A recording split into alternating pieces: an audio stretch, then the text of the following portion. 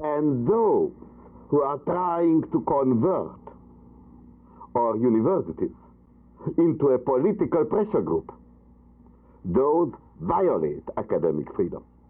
This goes for the presidents who protested our entry into Cambodia.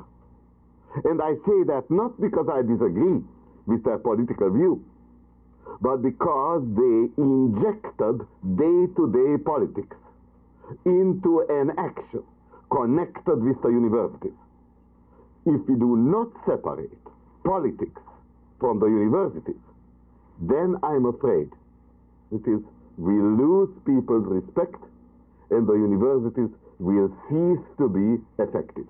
To my mind, this is the core of the problem, and we have to find ways to get back into the proper intellectual atmosphere which used to prevail on our campuses.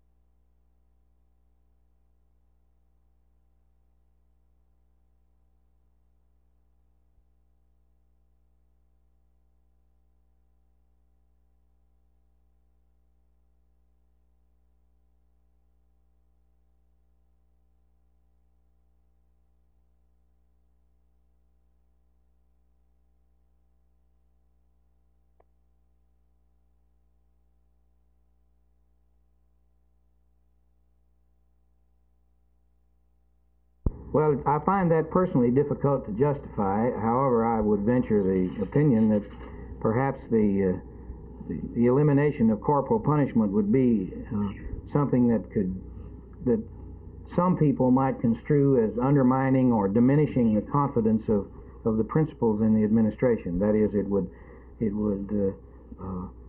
abrogate some of their authority as being in absolute control of the children and of their school.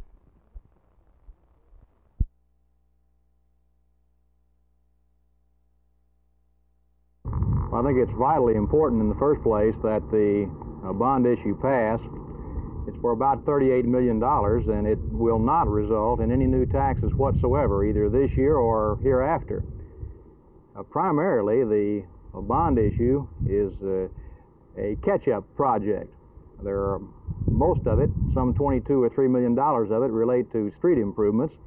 And these are matters which are simply vital and will be stopped. Construction will be stopped on these projects, many of which are partially completed, unless the bond issue passes.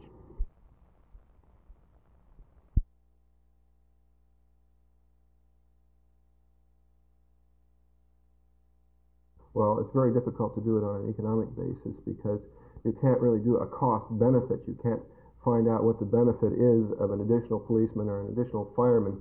There's no way of getting a dollars and cents answer to that. So it's a very difficult kind of thing to measure. What does it end up being then? A purely political question? I think so. But aside from that, hasn't the Goals for Dallas recent economic potentials study included in its potentials a tax increase? Yes. In fact, it's going to be about a threefold increase from 1967 to 1980.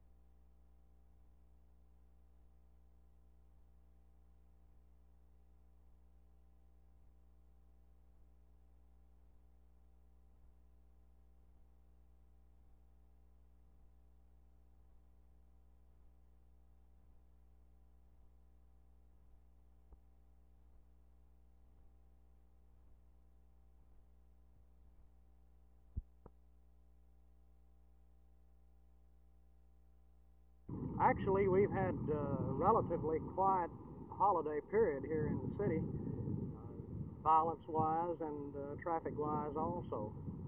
I think it's going to come out quieter, actually, a better, more safer period.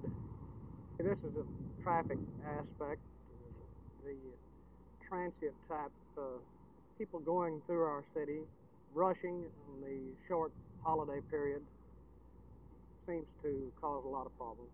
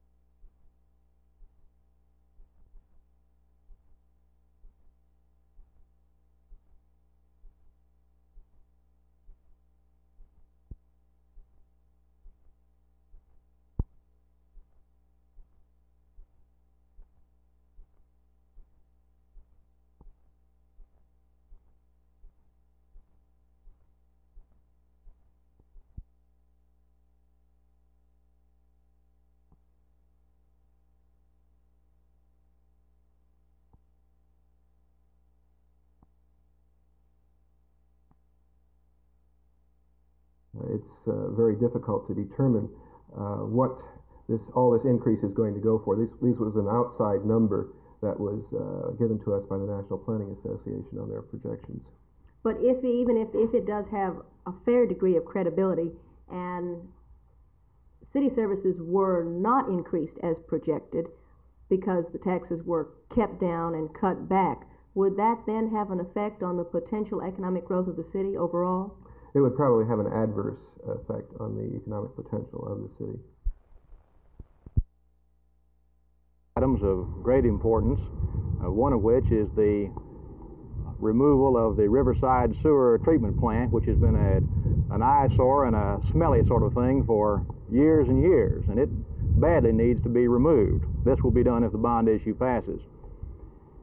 The Meacham Field improvements are vital at this particular time. Meacham Field has gotten to the point where it is self-supporting as far as operations are concerned, and we're at the point where jet aircraft can and will come into Meacham Field, and this can only be done if the new runway is constructed.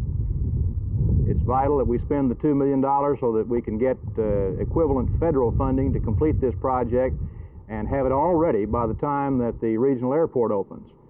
Because when that happens, when the regional airport opens and GSIA, Greater Southwest, is closed down, then Meacham Field is going to be even worse needed than it is now. And right now it's one of the busiest private public airports in the country. To exert their authority in the schools? I personally don't, and I think that a principal who feels that he must inflict corporal punishment upon his students is not as good a principal as one who would try to sit down and reason and counsel with the students and find out really what is the cause of their deviation.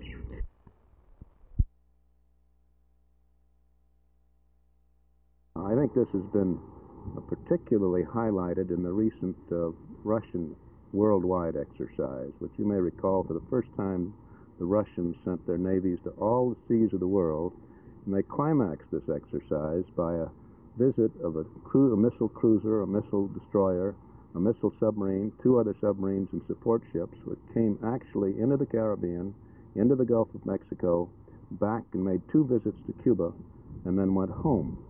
Thus we see the Soviets are determined to dominate the oceans of the world. The extensive growth of their navy, their merchant marine, and their fishing fleet has been astounding to all of us.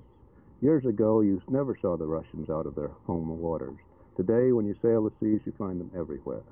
And for this reason, coupled with the expansion into the Caribbean and Central and South America by the Russians, I think it's just most important that we have a base like Guantanamo as an extension of the U.S. Navy into the Caribbean. You find yourself in a